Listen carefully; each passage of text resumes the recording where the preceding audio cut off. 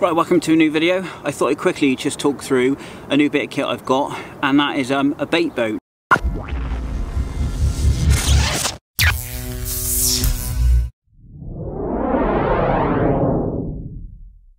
Now, I've not owned a bait boat before. I've not really used one very much either. Actually, I don't think I have since actually owning one myself. Not properly anyway, but I decided, or me and Hugh both decided, to get ourselves a bait boat. Reason being, got a couple of friends that have got they've used them to pretty good effect, to be fair, on a few local waters, places that are generally quite small, quite intimate, and being a little bit stealthy, being able to get in sort of underneath overhanging trees, tight little spots, places it's pretty much impossible to cast to. They've been sort of picking off some decent fish, and so we decided to go in halves on a boat and see how we got on with it. Now, I didn't want to go spending a load of money. At the end of the day, you can spend an absolute fortune on a bait boat, and to be honest, we didn't know how much we were really going to use one, so we wanted to get something pretty cheap. Now, we didn't want to just buy a rubbish boat, because a lot of the cheap ones are really bad. They're very poor, they've got a lot of bad reviews.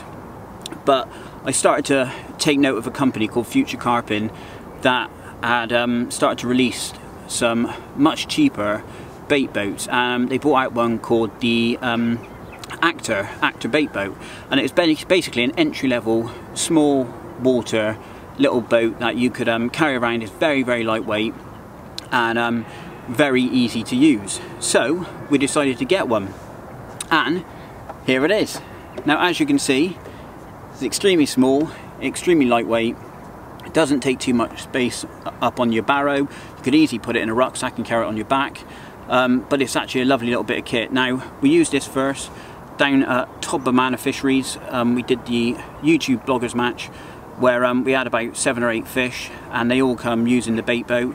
We were basically boating across, fishing really tight to a far bank where we wouldn't have really been able to cast across. Possibly we could have, but it might have taken a few goes. And what we were doing was basically dropping a solid bag into the hopper and basically driving it across to the far side and then letting it go, and job's a good one. It was bang on a spot essentially. But yeah, it's a lovely little bit of kit, really cheap. Basically it's about £180. We ended up getting a spare battery, so it's about 200 quid.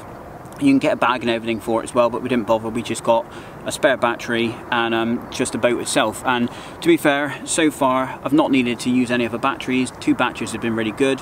We did 48 hours at Todd Manor, constantly redoing the rods, and we only use 1 battery, so it really sort of lasts just on 1 battery, to be honest. So it is a it is a lovely little bit of kit. Like I said, it's really small, really compact, does the job.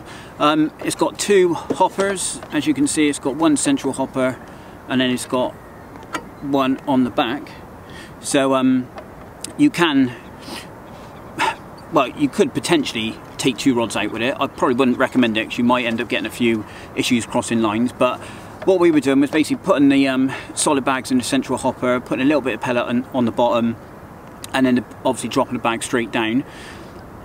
Today I'm fishing for pike, and the central hopper is not really big enough for a dead bait. So what I've been doing is I've been laying the lead and the dead bait in the back, and then just basically it's just sliding straight out of the back hopper. I'm not using huge baits today. I'm using quite small baits, things like smelt, so they're not too big, and it's been working really well for that. I've not used it at mega range. I think today I've probably gone 120, maybe 130. It's hard to tell really, to be honest, but it's supposedly meant to go about 300 meters, I think. I don't know if I've got the confidence in it yet to be able to drive it that far, but it's nice to know you can take it out a few hundred yards and you should be able to get her back. But it's got some decent power, goes out nice and quick. I wouldn't recommend using it in choppy water. It is a small boat, it could potentially get capsized. It has got the twin hull, like a catamaran style, to give it a little bit more support and balance in the water, but to be honest, it's a small boat, it sits quite low, and I do think in a chop you'd likely get water coming over it and possibly causing it to take on water and might drag it down. I don't know, but so far so good for me. I do really recommend it. It's a lovely little bit of kit, very cheap, very easy to use. It's got a simple little one-hand remote, so basically you can hold the remote in one hand, the rod in the other, so it means you can feather the line as it's going out to keep it nice and tight to the boat, and you can easily control it with just one hand. So it's got a function on there, so if you hold the joystick forward for 5 seconds, it then automatically goes straight until you tell it to do something else. You can adjust left and right as it's going out, and then it's also got a trigger at the top of it, which if you hit the trigger it just cuts it off and it stops it instantly. So it's a lovely little boat.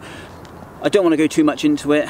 I haven't used it too much. We might do a bit more in-depth review on it when we've used it a bit more. This is probably the second session I've used it.